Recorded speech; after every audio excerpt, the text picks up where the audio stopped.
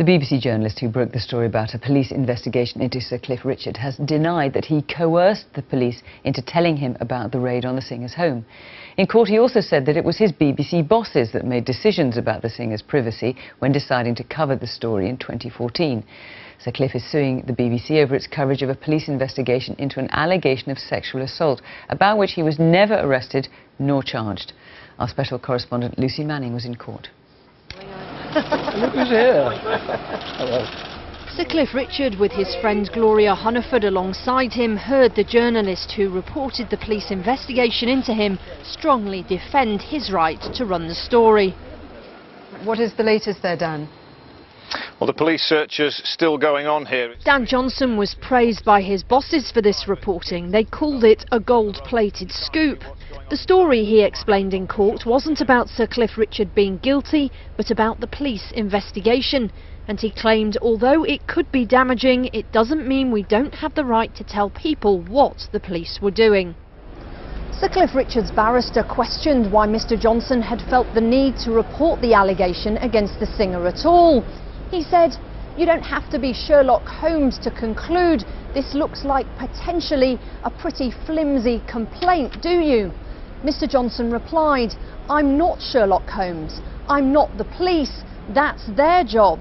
But given that they had decided to take this forward, to take it seriously, to take it to the next stage, I couldn't just ignore what they were doing." The BBC was criticised for using a helicopter to film the search of his flat. Mr Johnson claimed issues about Sir Cliff Richard's privacy were considered by those higher up, his bosses in London. Mr Johnson claimed this was a story involving allegations of a serious nature against a figure of the highest profile, against the backdrop of a number of other allegations being made against celebrities, some having been jailed, guilty as a result of other victims coming forward because of media coverage in some instances. Mr Johnson was asked about remarks he'd made about a Billy Graham religious rally, which is where the allegation about Sir Cliff Richard was said to have happened. The reporter wrote an email saying it wasn't just the hand of God doing the touching. Sir Cliff Richard shook his head as Mr Johnson denied he'd been treating the singer as a guilty man.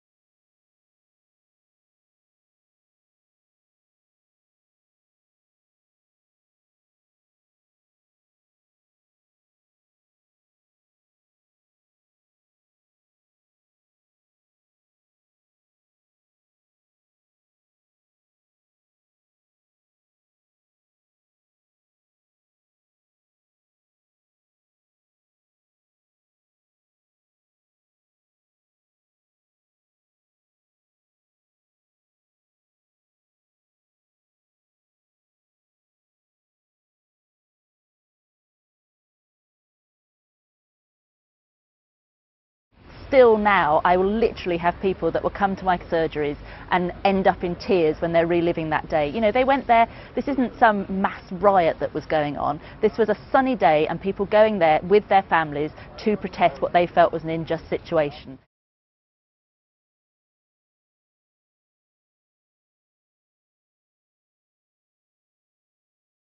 policemen fought with truncheons under a barrage of stones and missiles. By mid-morning, the picketing had turned to rioting.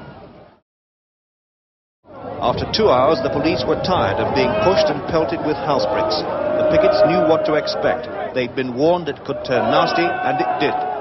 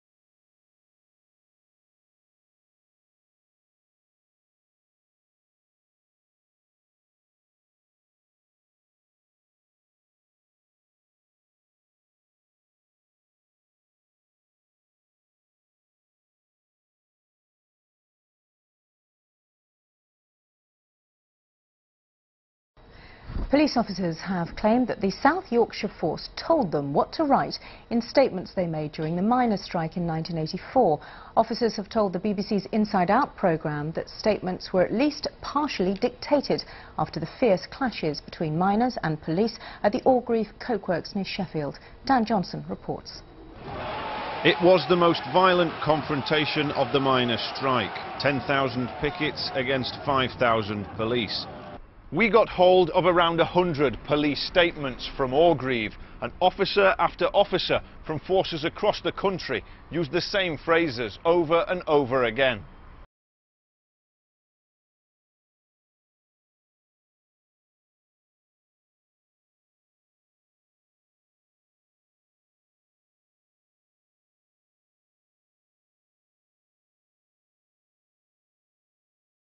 We showed them to an independent Sheffield barrister. When you put their statements literally side by side, you can see that their statements begin in an absolutely identical fashion. 31 officers from 4 different forces used the phrase, "As we stood there in the line, a continuous stream of missiles came from the pickets into the police line." You can't get statements written in the way that they have been done here and find such a degree of similarity between their statements without there being some degree of collusion. Hillsborough and the cover-up that followed are being investigated by the Independent Police Complaints Commission. There are now growing calls for a re-examination of police conduct over Orgreave. South Yorkshire Police wouldn't give us an interview, but they say they're not aware of any concerns being raised by the judge at the original trial. They say they'll now consider whether any review is necessary. Dan Johnson, BBC News, Sheffield. Well, viewers in Yorkshire and Lincolnshire can see the full story tonight. It's on Inside Out at 7:30 on BBC One. It's going to be available everywhere else on the BBC iPlayer.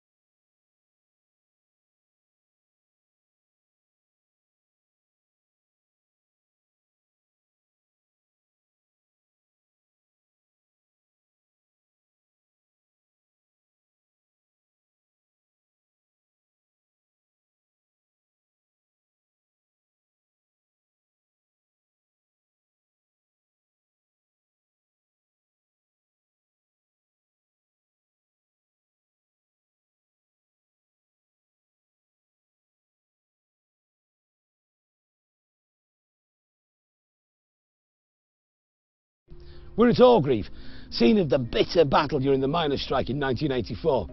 Of course, there are 2 accounts of what happened that day, one from the miners, one from the police.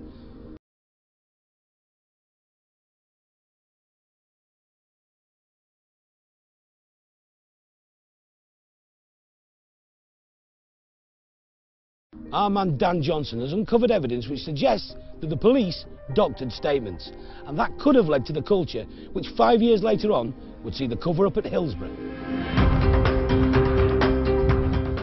On the face of it, there seems little connection between the miners' strike of the 1980s and what happened on the Leppings Lane terrace. But tonight, we'll reveal how Hillsborough, far from being an isolated event, was in fact part of a pattern of senior South Yorkshire police officers manipulating the statements made by junior officers.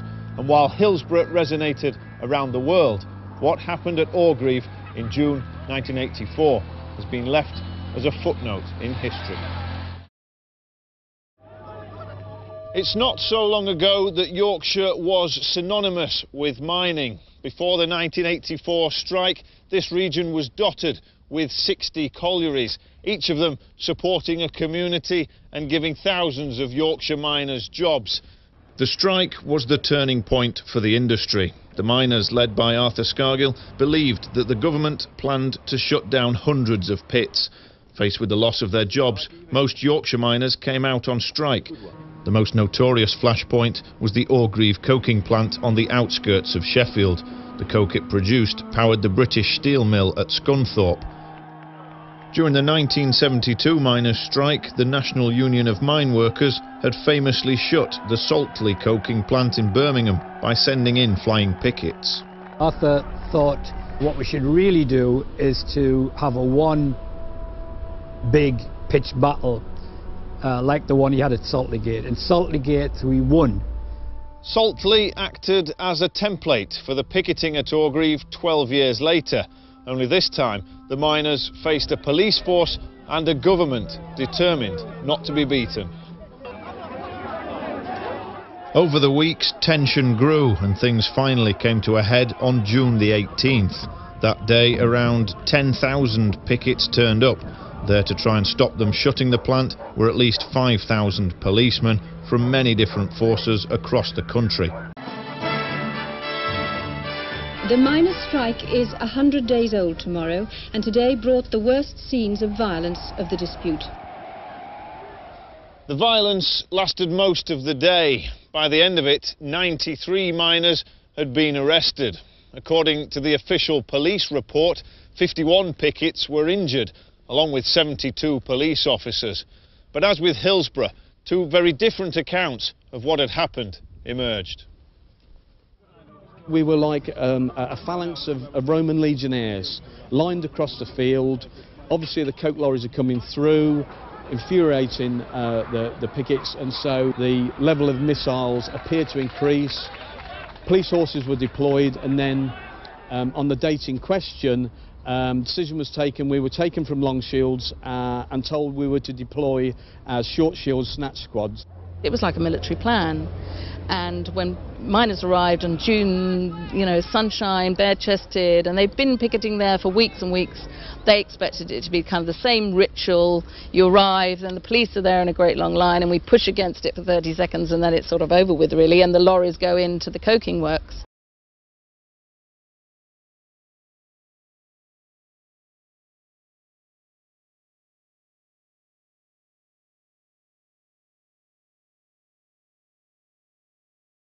Over the weeks, tension grew and things finally came to a head on June the 18th.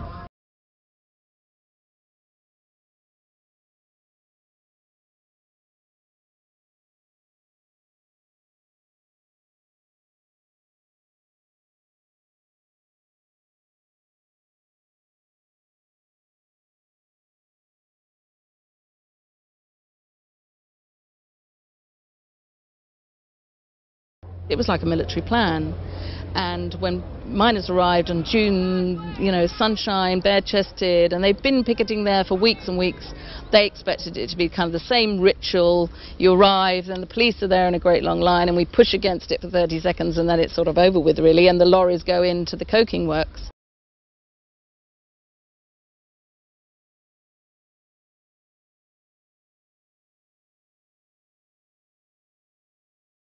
The pickets were penned in away from the front entrance, but when the first convoy was spotted at around 9 o'clock, the trouble began. The pickets surged and running fights broke out. Missiles were thrown and fencing ripped up. But when the smoke bombs went off, the reinforcements and the riot shields moved in. And all the while, the lorries, 35 of them, swept in procession into the plant. The injuries were to both pickets and police, the victims taken away to waiting ambulances. An hour and 20 minutes later, the newly laden lorries left for Scunthorpe, their drivers well protected in their cabs. This time, the miners, helpless behind the police cordon, stood and watched in almost total silence. This afternoon, another convoy and more clashes as police drove back pickets, and again running battles between miners and mounted police. There were more injuries. Ambulance men wore special headgear as they led casualties away from the scene.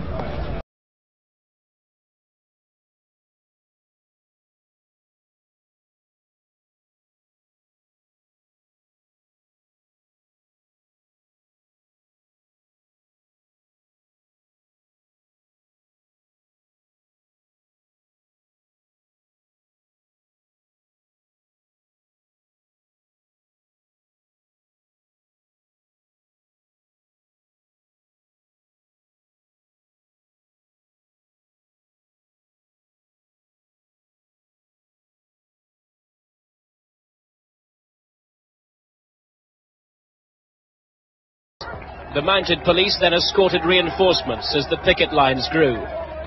By this stage, missiles, including pieces of fencing, were being thrown at the police. More arrests followed, and the injuries, pickets as well as policemen. More than 30 people were hurt. But the convoy got into the plant, and while Mr. Scargill organised his demonstration, it was loading up. And it soon left again.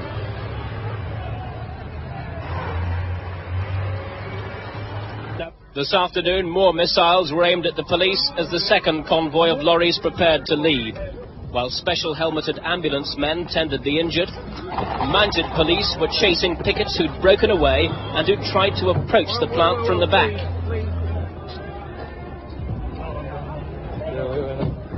But by mid-afternoon, the second convoy emerged, and another load of 800 tons of coke was on its way to the Scunthorpe steelworks. Mr. Scargill's plan had failed, but the confrontations here, it seems, will continue. Michael Macmillan, ITN, Sheffield.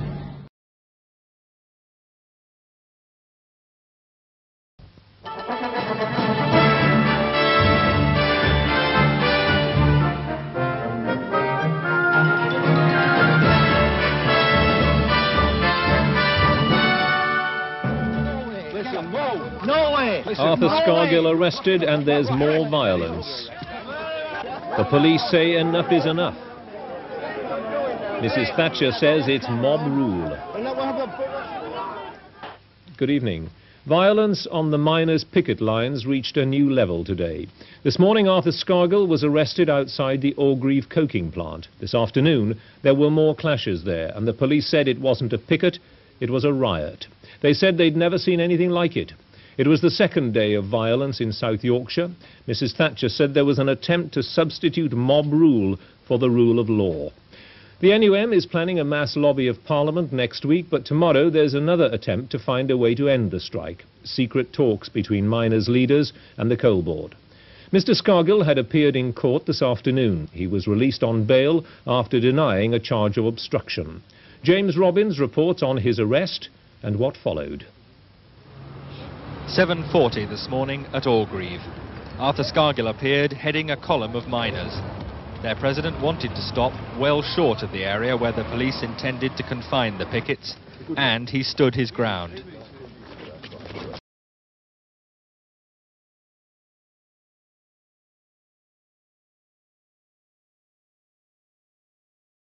The strike was the turning point for the industry. The miners, led by Arthur Scargill, believed that the government planned to shut down hundreds of pits. Faced with the loss of their jobs, most Yorkshire miners came out on strike.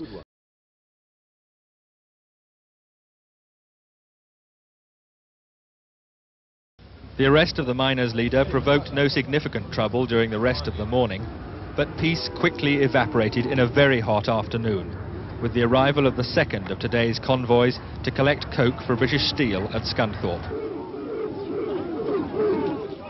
The pickets were without their leader, and they were getting angry.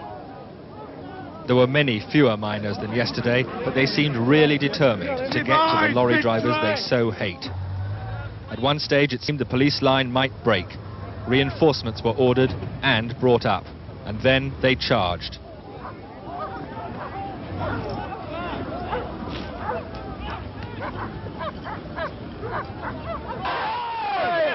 The horses were sent in, and the situation quickly broke down. I'm getting in between them. The police say they were forced to charge, but the miners allege deliberate aggression and brutality as they were gradually driven away from the coking plant. Watch the stones. But from the pickets there was concerted stone throwing and a new heavy weapon, a telegraph pole intended to roll onto the police lines.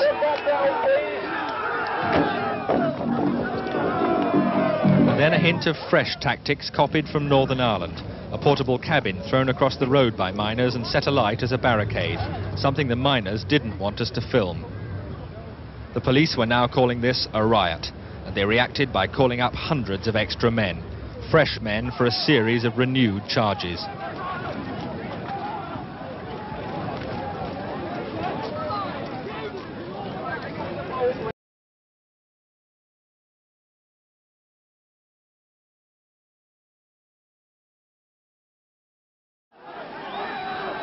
In the crush, it was inevitable that some of those caught in the middle would get injured.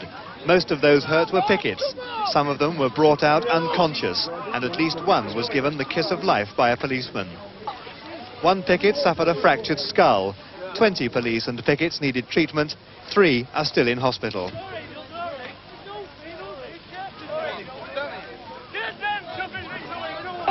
Then, with stones being thrown by some pickets from the back, the situation became much worse as some police tried to make arrests.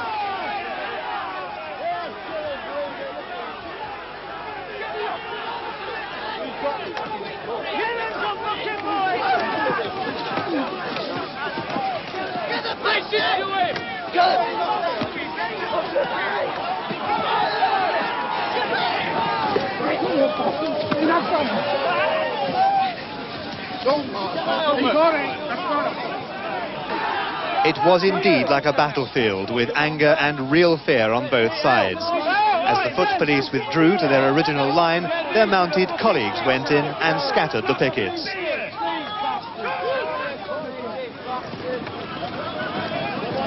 Steady.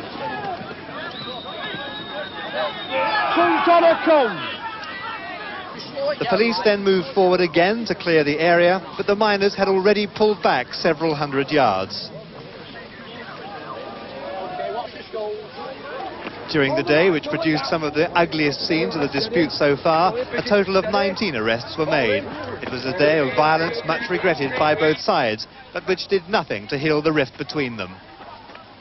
This afternoon, another convoy left the works, but only a handful of miners had stayed to jeer the police and then leave themselves without more trouble. Jeremy Hands, News at 10, Orgreave, South Yorkshire. A policeman who gave the kiss of life to an injured picket said afterwards he thought the man was dead. Sergeant George Watson had to try 3 times before he could get the man breathing again. He said it was deplorable that while police helped the injured, the pickets continued to throw stones. The pickets later denied that any missiles were thrown.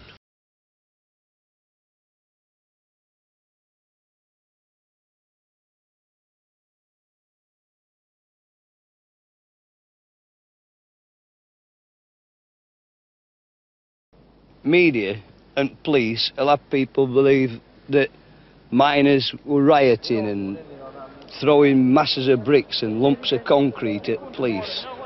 It won't like that in the slightest. I was there, and only incident to me that occurred was a ritual push. It was a push between pickets and police, and it happened on every picket line. Only people that rioted that day were police. They went berserk. There was an understanding and acceptance that protest was their lawful and legal right, but these idiots who wanted to use the police as Aunt Sally's, the anonymity that their numbers gave them caused the problem. It started with just a general pushing and shoving, and it was fairly much okay, and then it started to escalate where 1 or 2 bricks and bottles came across. So that charge by the horses then, Norman, did you think that was justified by the level of violence that you were encountering? I was a bit surprised to see the horses, but quite pleased, because it stopped the bricks being thrown. You know, if the horses are coming charging towards me, swinging them big nightsticks, I might be built like Gandhi, but I'm not going to sit down in the road singing "We Shall Overcome," baby. I'll tell you that. So, of course, we launched bloody bricks at them to try and stop the charge.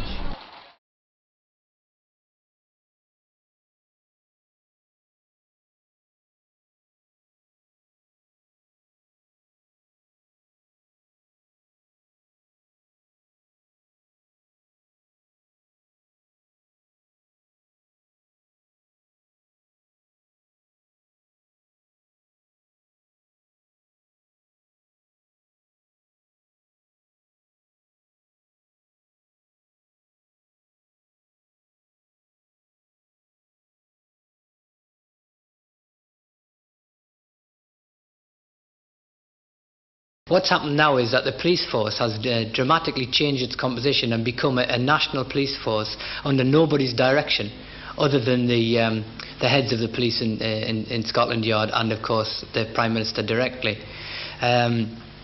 What's happened by the stroke of somebody's pen is that a political police force has been created in Britain.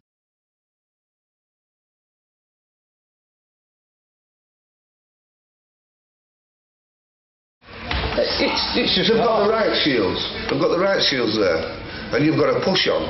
There's no bricks being thrown out, and you've got to, and I've seen it. You've got to push on, and all of a sudden there's arms coming up at top with truncheons, whack, whack, on the top of riot shields. When we put the push on, and I was in front line, we were dragged through. I mean, there's about 5 rows of cars at Orgreave. I was dragged through. There was no stones, no bricks, no nothing being used.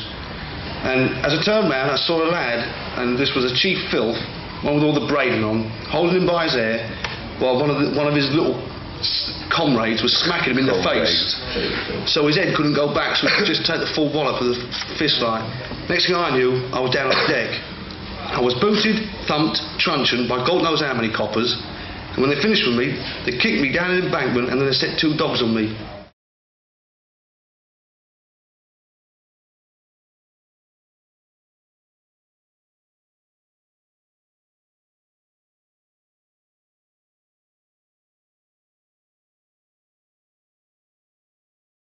For 95 days, our lads had been beaten up, kicked, truncheoned by the police from Ravenscraig all the way down to Coventry and further. Well, some of them had had enough. Of course they started fighting back. Anybody with blood in the veins would fight back.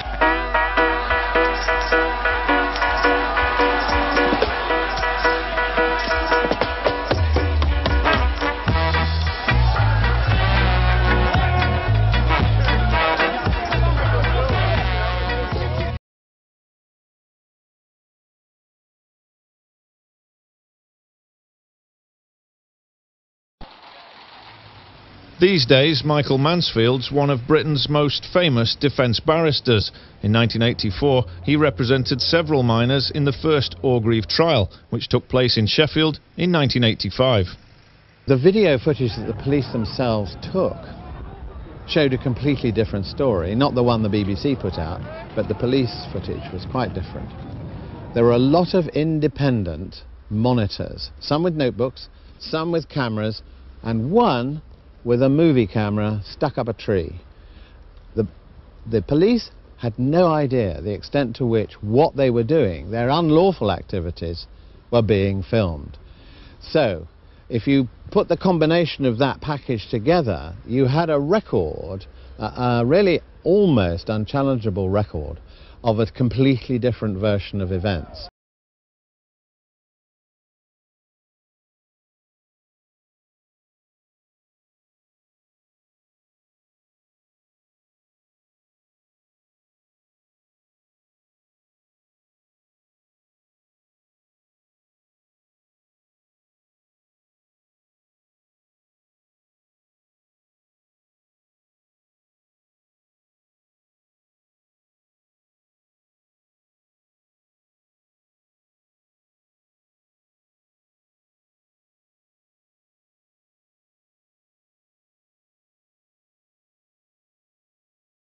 So the level of missiles appeared to increase. Police horses were deployed.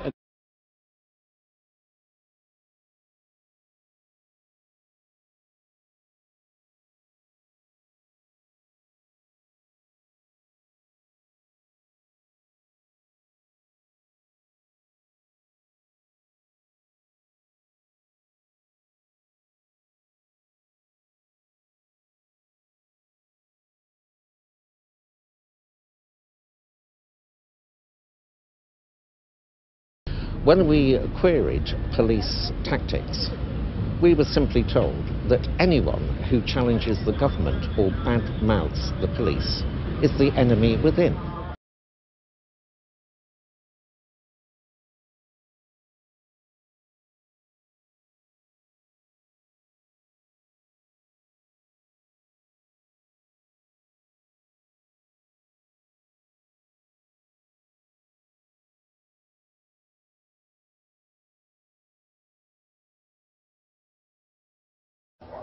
By 7 a.m, 4,000 miners were at Orgreave waiting for the coke lorries to arrive. Police had been expecting them. They equalled the number of pickets.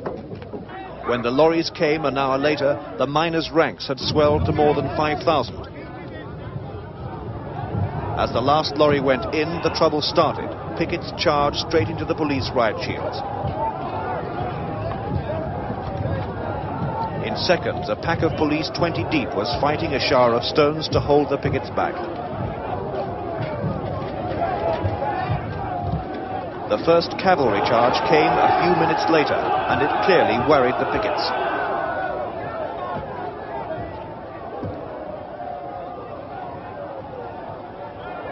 More police reinforcements, this time taking advantage of the confusion caused by the horses. As the horses came back, pickets threw half bricks at them. Then they started on the front line of police.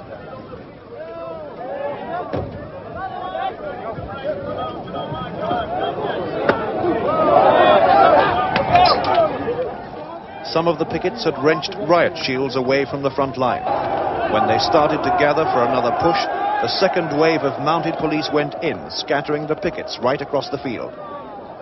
Tension built up. The assistant chief constable warned the pickets to stop throwing missiles and disperse. They didn't. More reinforcements, this time with short shields and truncheons. After 2 hours, the police were tired of being pushed and pelted with house bricks. The pickets knew what to expect. They'd been warned it could turn nasty, and it did.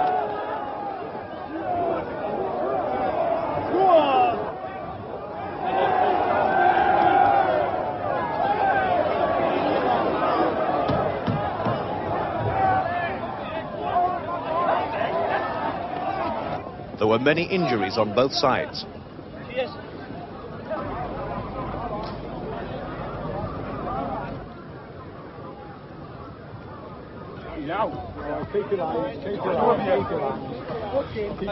More than 100 pickets were arrested. Get in here and see what they're doing. In the afternoon, there were more injuries and arrests as police drove the pickets back up a hill away from the coking plant. Cars from a nearby scrapyard were overturned and set alight to stop the police advance.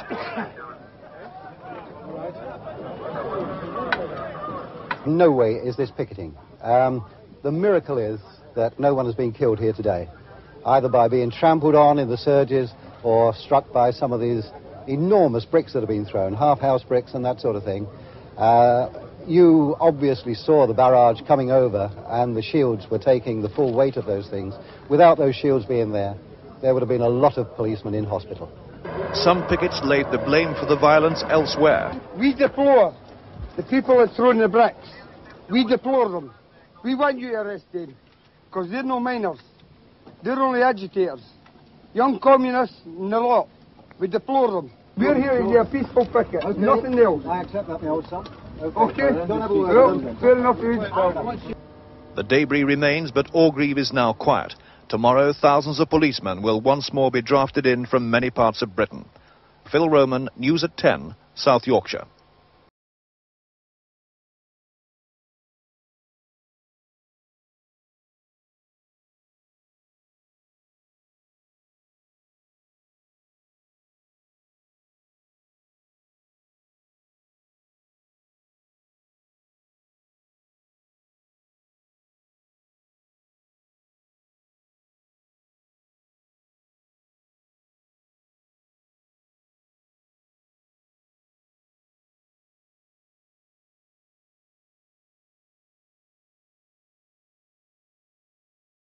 Mounted, will you withdraw, please?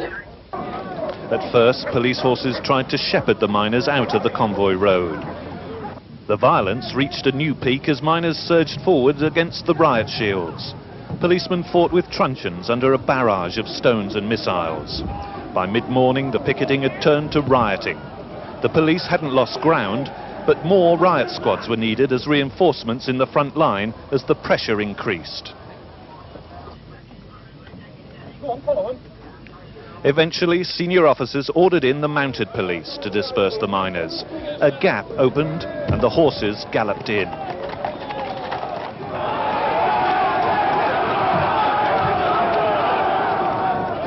Police horses are the most feared weapon in the present armoury. But it's the riot squads that follow up to make the arrests, and today, On the fields around Orgreave, the police became involved in some of the most vicious hand-to-hand fighting of the entire miners' dispute. The attacks on individual policemen were horrific. The police commanders said it was a marvel that no one was killed. The battle lasted throughout the morning, and in all, police made over 100 arrests as the scuffles ebbed and flowed. At all times, the police were in control, but under tremendous pressure. There was never anything peaceful about the frontline confrontation. It appeared to be a conscious decision to use any method to stop the coke lorries. By late afternoon, Rotherham Hospital had handled 63 patients, pickets and policemen, but only 4 had been detained, one of them Arthur Scargill, the miners' president. He'd been using a two-way radio to keep in touch with the pickets. Mr. Scargill claimed he'd been knocked down by a police riot shield. He fell from that bank, slipped more than fell, and his back sort of hit the ground, and the back of his head hit what I think is an old railway sleeper. Mr. Scargill says that he was hit by a riot shield from behind. He wasn't near a riot shield. The riot shields were on the road, and Arthur Scargill, together with 2 other men, who I can identify, were on the bank to the left of that road. They were 5 or 6 feet above the road. But the rioting continued despite the injuries and arrests. Whole roadways were strewn with the debris of demolished stone walls. A burning barricade had been built against the police horses. But the 2 convoys still got away unmolested behind the vigilant guard of a huge body of weary policemen.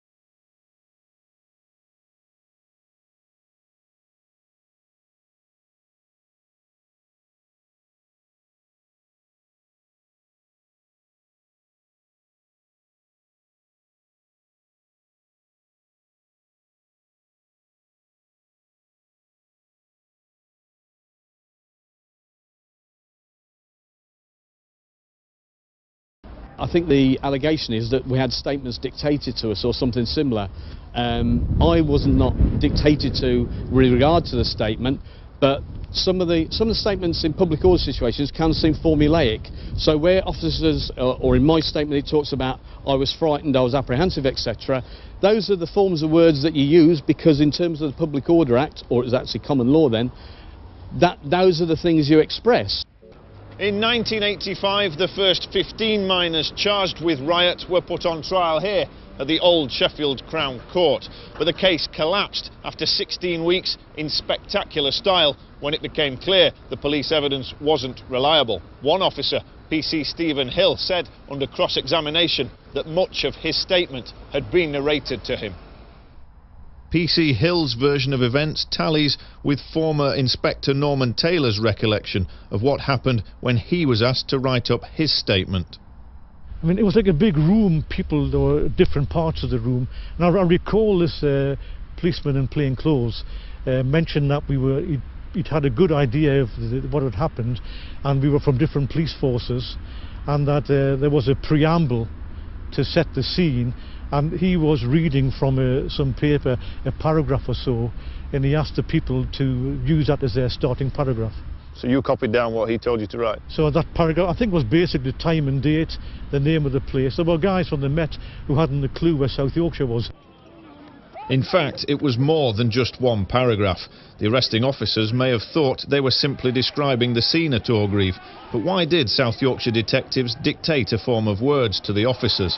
It seems clear the fact that the exact same phrases appeared in dozens of statements was no coincidence. To take just one example, 31 officers from 4 different forces used this identical phrase. As we stood there in the line, a continuous stream of missiles came from the pickets into the police line. There were no shields being used at this point. We got hold of around 100 police statements from Orgreave, and what you find in them is fascinating. Officer after officer from forces across the country used the same phrases over and over again. So was it the intention of the police from the start to build an exaggerated case of riot against the pickets? We took the Orgreave statements to a leading Sheffield barrister to ask for an independent opinion.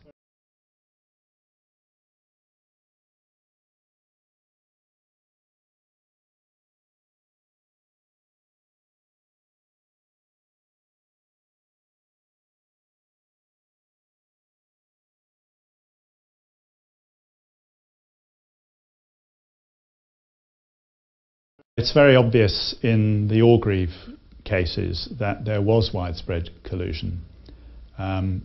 You can't get statements written in the way that they have been done here by police officers from different forces involved in different arrests and find such a degree of similarity between their statements without there being some degree of collusion. I've just taken one of a number of examples. This is a West Yorkshire police officer who's involved in a separate arrest, nothing to do with this South Yorkshire officer. But when you put their statements literally side by side, you can see that their statements begin in an absolutely identical fashion. On Monday, the 18th of June 1984. You've got the setting of the scene here as to the date. This passage here. Eventually the pickets were repelled and they retreated. There was, however, a continual barrage of missiles. Exactly the same in the two statements. That's word for word. Absolutely. And then here, an interesting phrase, periodically there were missile throwing from the back of the picket ranks, but apart from this there was no trouble. Now, some other statements have the first part of that, but leave out that second bit. But there are literally several dozen examples of police officers who've used exactly the same phrase there. It's obviously difficult because of the lapse of time. It's now getting on for 30 years since Orgreave, but the fact remains that if there is evidence that senior police officers in the South Yorkshire Police did apparently conspire together, and this would have been it couldn't have happened just on, I would have thought, one officer's say-so. If there's evidence of a conspiracy to pervert the course of justice, then in principle, why should they be allowed to live out their retirements on their pensions with immunity?